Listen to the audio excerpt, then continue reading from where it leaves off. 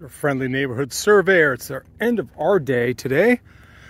Doing cross sections on this street here, and at the end of the day we did a 500-foot cross sections. I don't know if that just came up on my screen or not.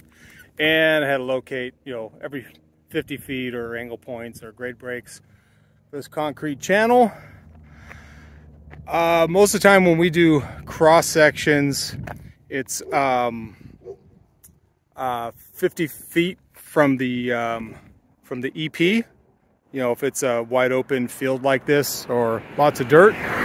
But this road here, actually where this white line is actual center line for the road there.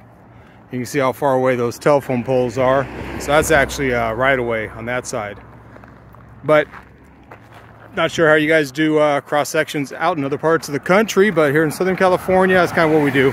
We get like FSA in the middle or in the center line, crown, EP, where it is, EP, EG for existing ground, and then one in the middle, just in case there's a swale. And then we're using those telephone poles as our limits. That's it. Survey out.